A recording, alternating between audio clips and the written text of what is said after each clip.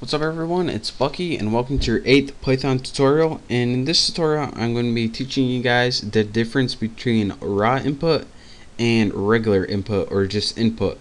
Now in the last couple tutorials, or I don't know what tutorial it was, but I showed you guys how you can use input and also raw, come on keyboard, raw input to get information from the user.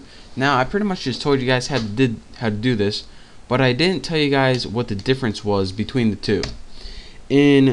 Well, let me do that right now.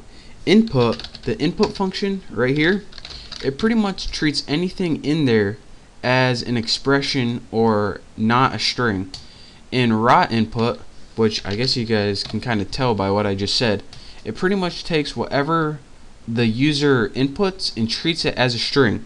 And let me show you guys why this is useful. Say you have a variable called buck and it's equal to the input of, let's say, enter name.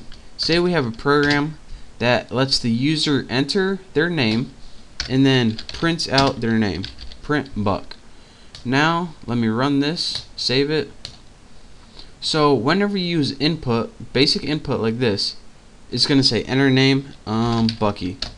Whoa, we're getting an error right here, and we're getting this error because it's trying to print out something that's not a string that it can't really print out.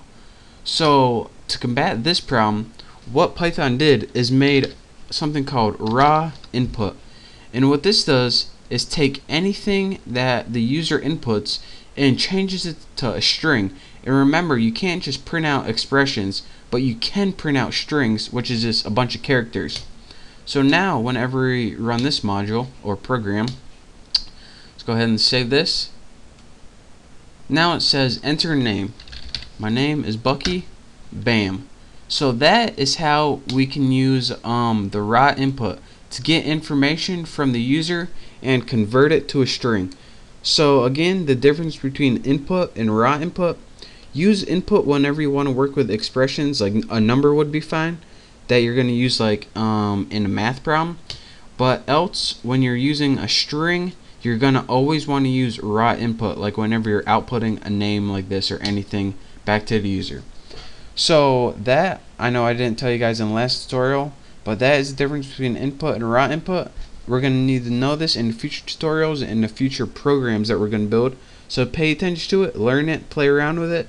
Thank you guys for watching. Make sure to subscribe, and I will see you next tutorial.